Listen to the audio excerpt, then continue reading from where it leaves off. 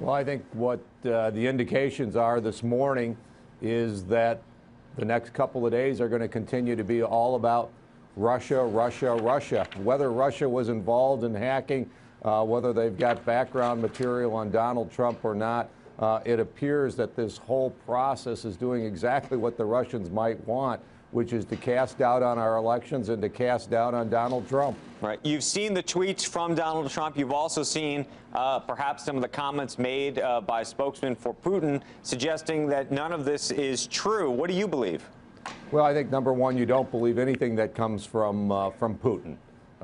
You know that the types of things that they've been accused of are the types of things that they do. They get data and information, and they try to get as much information on individuals as they can to blackmail people. You know that they want to perhaps influence elections and those types of things.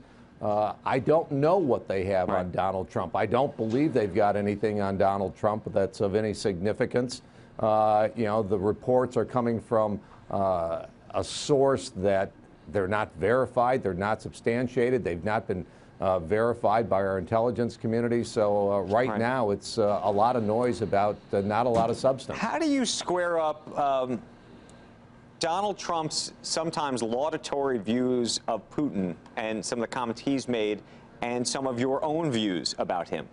Putin, well, I think a couple of things happen. Number one, I think Donald Trump may talk about Vladimir Putin as an individual or as a leader and say that he admires some of the leadership qualities that Putin may have, but not endorsing or agreeing with the policies that Vladimir Putin is engaged in, or that the direction that he has Russia moving in. I'm sure that Donald Trump is very much opposed to what Russia is doing and has done, in Europe, the Middle East, and those types of things. I think Donald Trump recognizes the threat that we face from Russia, but I think he's also hopeful that in places like Syria and combating ISIS, that we may be able to forge a better relationship with Russia. And if that doesn't work out, guess what? He will be tough on Russia.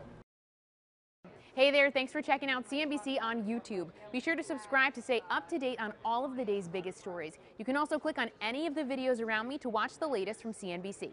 Thanks for watching.